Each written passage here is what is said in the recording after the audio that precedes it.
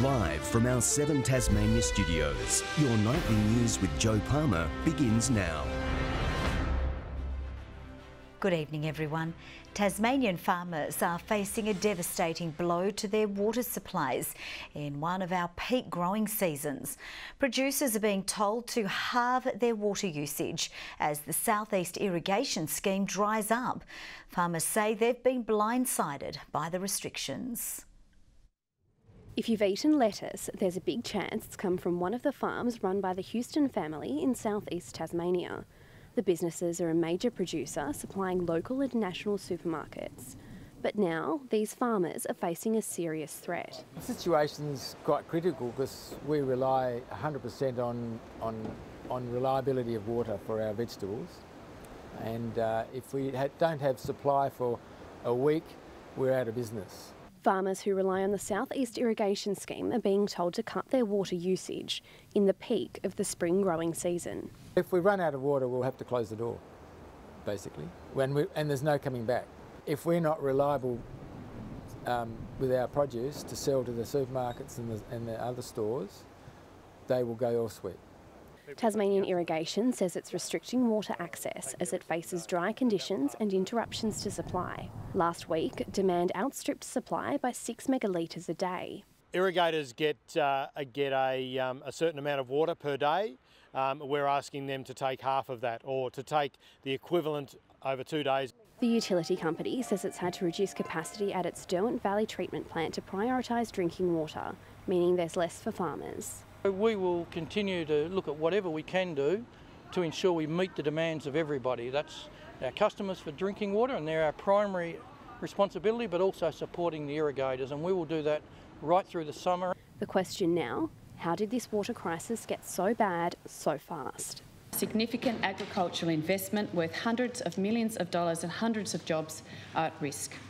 Minister, how did this situation get so dire so quickly and without adequate warnings to irrigators? There's a lot of work that's going on, Madam Speaker. It's been considered as a priority issue. It's a serious matter. It's been considered seriously.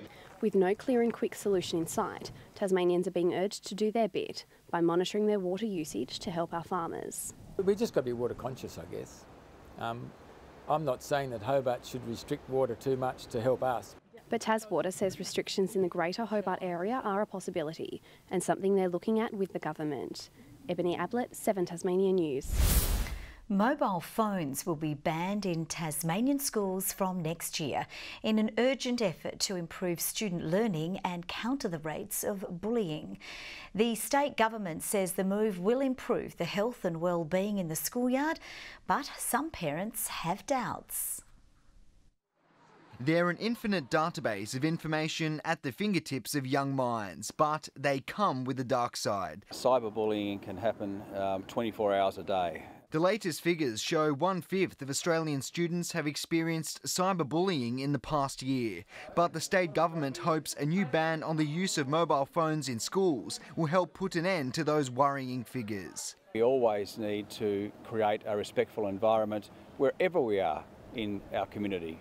From term 2 next year, all smart devices will be blacklisted in the schoolyard and classrooms from bell to bell. There is just no doubt that they're a significant distraction to learning. There will be exceptions for medical conditions and specific learning tasks. Staff and students at Newtown High School already introduced a similar ban last year and have witnessed the benefits firsthand. As many as 80% of our students said they had not had an incident of cyberbullying in the past 12 months. I've noticed the classrooms are a lot quieter, a lot more focused than they were because there were people on their phones. Some parents are supportive. I think students need to focus more on their study and less on their phones. While others fear the move is overkill. But I think they're a good idea at the same time, just if they need help in learning new things. And Garth Burley, 7 Tasmania News. To breaking news now, and Tasmanian infant formula producer Bellamy's is in line to pay nearly $50 million to settle 2 class actions. Legal firm Slater & Gordon says it has reached an agreement with Bellamy's to pay $49.7 million to shareholders who argued the company misled the market before its share price plummeted in 2016. The agreement remains subject to court approval. Hundreds of shareholders signed up to the class actions in early 2017. The alleged victim of a shooting in Kings Meadows has described his fear in the moments leading up to the incident in January of this year. Kurt Jenkins claims he was just trying to clear his name of rumours he'd been involved in a robbery. Prosecutors allege he was shot by Jacob Williams in a case of mistaken identity. Our reporter Sean McComish has more. 27-year-old Kurt Jenkins told jurors he agreed to meet Marcus Williams after rumours spread he was responsible for a home invasion at Kings Meadows. On January 9, 2 men entered the property on K Street and doused Taylor Stevenson and her son in fuel. Her partner Jacob Williams was told Mr Jenkins had been involved, and Marcus Williams soon arranged to meet Mr Jenkins at the South Launceston McDonald's. It's there the alleged victim claims both accused produced guns and forced him to drive to Pinkard Street at Kings Meadows. When he refused to go inside a house, a scuffle followed. That's when he pulled the gun out and shot me, Mr Jenkins said. Defence lawyer Evan Hughes argued it was Mr Jenkins who fired his own weapon after becoming angry. Mr Jenkins answered no. It went off in your hand, didn't it? No, he repeated. He also denied suggestions the 3 men had travelled to Kings Meadows to find methamphetamine. The alleged victim of the home invasion also gave evidence. Taylor Stevenson told the court she was unable to remember any of the incident. The trial continues. 4 climate protesters arrested after causing disruptions to traffic on a busy CBD street have been slapped with a range of fines in court today. The activists from the Extinction Rebellion group held protests in Launceston last month, urging government leaders to act on climate change. The group was arrested after refusing police requests to leave St John Street. Another man escaped without a fine and was given a good behaviour bond. The makeup of Tasmania's precarious parliament could be tested once again, with heated debate over controversial anti-protest laws expected to run late into the evening. It follows a significant shift in power yesterday, with MP Madeleine Ogilvie using her independent vote to back contentious government legislation. A parliament on edge, the fallout of a shift in political power, leaving tensions flared. Premier!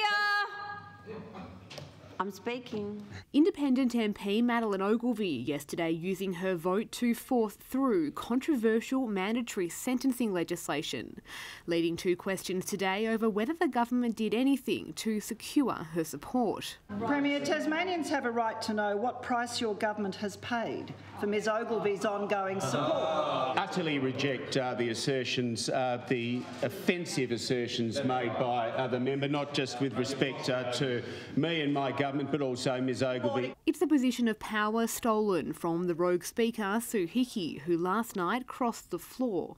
I don't want to be, in 5 or 6 years' time looking back and going, oh, I just played the political game. But Madeleine Ogilvie could be forced to show her hand again, with debate on the government's anti-protest laws kicking off this afternoon.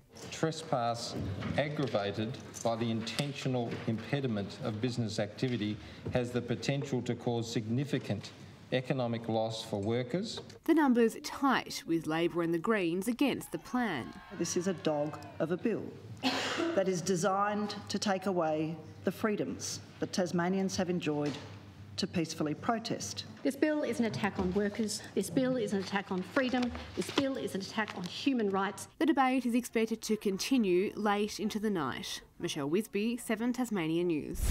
Visitors to Hobart could soon be staying in rooms a little bigger than a coffin. A planning application is in to turn this building at the Gasworks into a capsule hotel. It would squeeze in 40 beds in little private pods with shared toilets and kitchen facilities. As part of the downsizing trend for accommodation, a capsule hotel also opened in Launceston last year called the Pod Inn. Hobart has once again been given the unfortunate title of the nation's least affordable city for renters. New data found affordability has taken a nosedive in the last year, dropping to critically low levels. It's labelled South Hobart, Taroona and Gilston Bay as severely unaffordable, forcing even average income households into rental stress. Experts have now called for urgent government intervention, with prices expected to continue rising. Australian Border Force has confirmed details of 2 Tasmanian operations. Officers inspected cargo handling at Burnie and Devonport, testing the integrity of the supply chain. It's been described as an operation regularly conducted at ports across Australia as authorities monitor any criminal vulnerabilities in the movement of goods. We understand no arrests have been made. Emergency crews were called to a peak hour crash in East Launceston this morning. Police say the crash happened on the intersection of High and Balfour Streets around 8:30 between a car and a motorcycle. The motorbike rider was assessed by paramedics but didn't suffer serious injuries. The occupants of the car weren't physically injured. Well, the anxious wait is just beginning for Tasmania's top draft prospect, Mitch O'Neill. The North Hobart product has revealed his pick of the AFL clubs while giving an insight into the types of questions asked by recruiters. Mitch O'Neill has the weight of the state on his shoulders. The 18-year-old is easily the front-runner to become Tasmania's next AFL footballer. I thought when I was on the track I played some reasonable footy and yeah, I feel like I've done everything I could have done. There's proven interest in O'Neill. At least 4 clubs nominated him for last month's AFL Combine, and he's a 2-time under-18 All-Australian.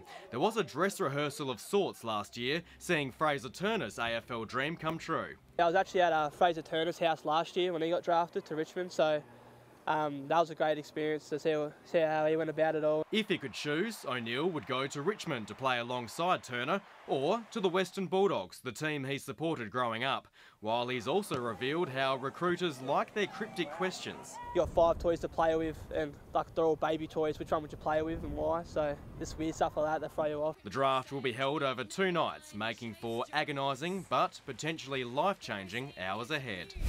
Well, to cricket now, and the Hobart Hurricanes squad is locked in with 2 bowlers rounding out the side. Spinner Clive Rose has signed on for his 5th Big Bash season with the Canes, while paceman Nathan Ellis has inked a deal after a standout season with the Tasmanian Tigers, where he took 5 for 38 against New South Wales.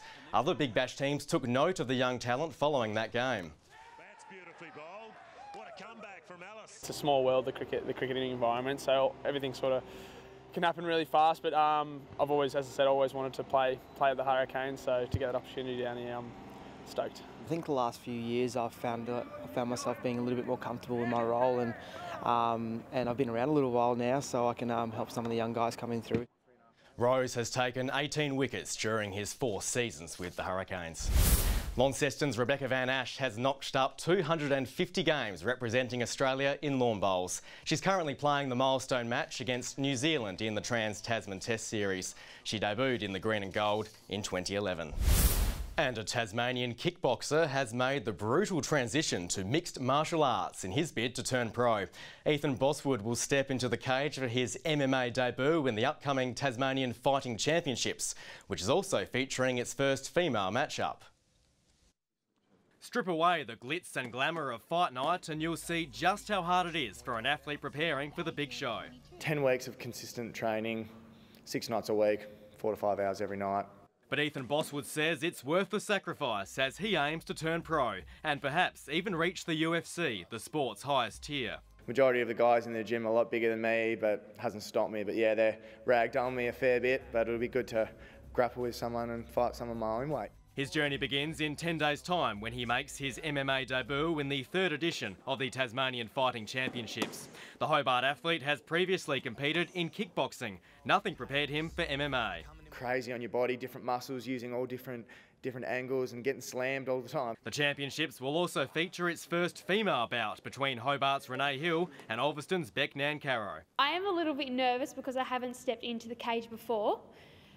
So it's, you know, the uncertainty of what's going to happen, and obviously the cage is locked, so there's no getting out. We'd have about 10 professional MMA fighters in the state, but when it comes to the amateurs, I'm seeing the numbers grow bigger and bigger.